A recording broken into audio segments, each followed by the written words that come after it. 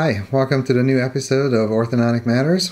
Last week we showed you a panorex and we proposed a question of what would you do with this case if you saw this patient in a hygiene exam or orthodontic consultation. What kind of problems can you identify here, and what would you do, or what would be your next step? So let's continue with this case and just let's see what we can kind of figure out here.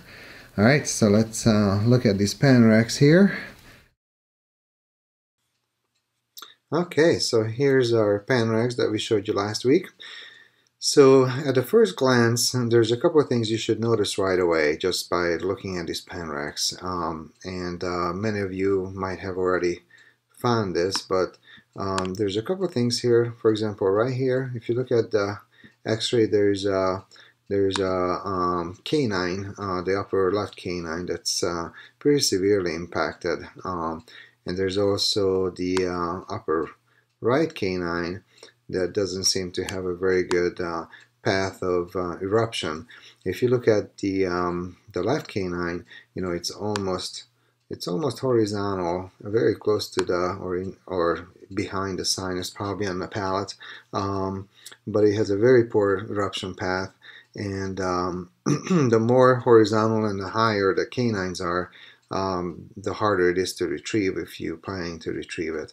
Now, this left canine has a very poor chance of retrieval, really, without causing damage to the other teeth in a great many cases. And if you look at this canine, this is a lot better. It looks like it might be behind or in front of the lateral, the upper right lateral. You probably need to take a PA or preferably a CAT scan, CBCT, to determine, you know, the exact position of this canine. But I would say the upper left canine has a very poor chance of retrieval. Might be a best chance in a lot of these cases to have this extracted and maintain the primary canine space and set up the case either for or an implant for the canine, or sometimes you can mesialize the premolars, but that would require, you know, more records. I just wanted you to kind of find these impacted canines and just kind of identify that, you know, there's not a great hope of retrieving the canine on the left side. It's a lot better on the right side, so it's good if you cut that. Now, so that was the canine.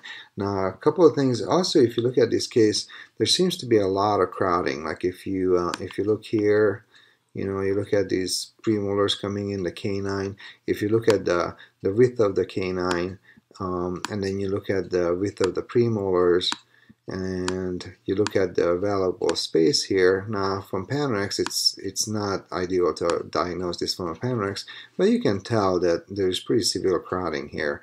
And a lot of times it's coming from these posterior teeth mesializing when a canine is crowded out. Or there's decay, for example. A lot of times these posterior teeth will mesialize and create more crowding. And if you look on the other side, of course the canine is impacted here. As you can tell, there is a turned lateral, a turned premolar. The upper left 4 looks like it's sideways. And also the upper left 5 also is coming in a pretty poor position. So there seems to be some pretty poor eruption pattern here too. A lot of times these posterior teeth will also mesialize if there is more room available for these teeth because of some impactions or crowded out teeth. So that's really about the upper arch that I think it will be good to bring your attention to these things. A lot of times you see this on children these days. You see a lot of these impactions and just poor eruption path. Now, if you look at the lower arch, you tend to see very similar situation. You see, for example, this canine, the right canine, it just seems to be maybe a little bit turned.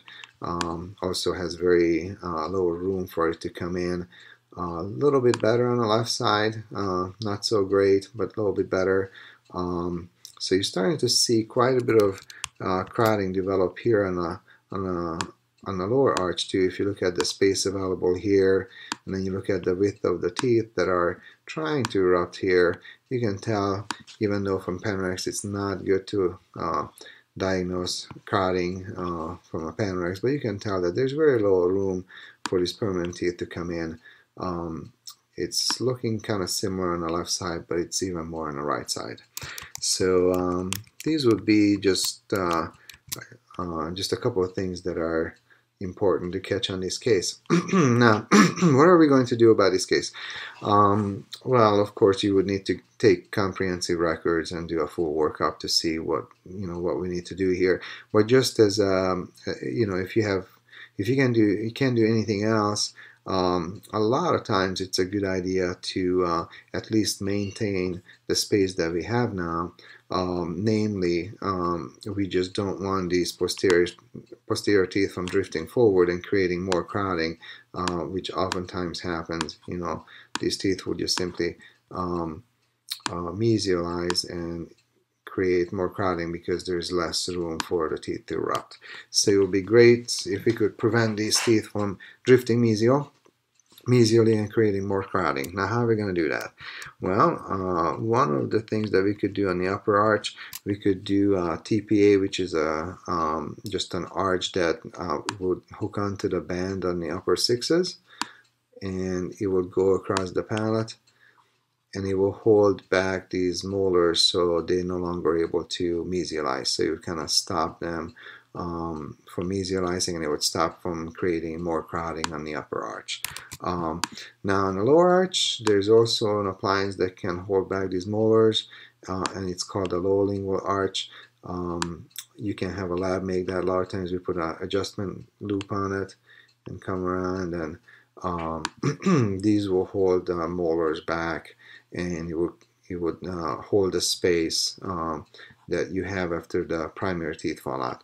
If you look at when a patient loses a primary teeth, like for example the lower E's are wider than the lower fives, so after the lower E falls out, there's more room for the lower five to come in. So if you're able to hold back these lower six molars with the lower lingual arch, and you prevent it from mesializing, there will be some extra space here that you can use to alleviate some crowding.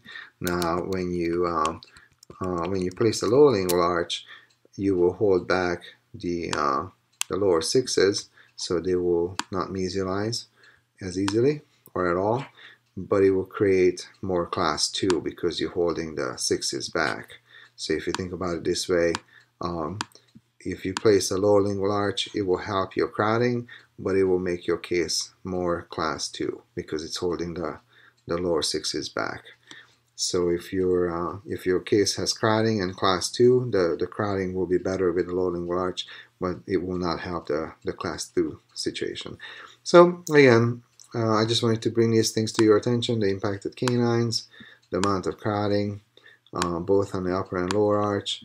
And then we talked about that it will be a good idea to hold these molars back either with an upper TPA and a lower lingual arch. So hopefully many of you came to the same conclusion, and it was just kind of a good exercise to get a little idea about these mixed dentition cases.